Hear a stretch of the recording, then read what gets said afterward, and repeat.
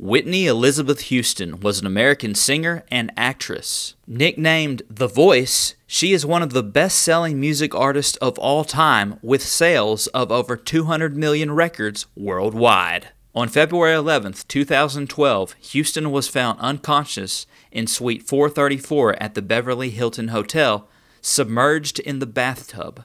Beverly Hills paramedics arrived at 3:30 p.m., found Houston unresponsive, and performed CPR. Houston was pronounced dead at 3:55 p.m. Pacific Standard Time. On March 22, 2012, the Los Angeles County Coroner's Office reported that Houston's death was caused by drowning and the effects of heart disease and cocaine use. The office said the amount of cocaine found in Houston's body indicated that she used the substance shortly before her death. The manner of death was listed as an accident. Whitney Houston was only 48 years old.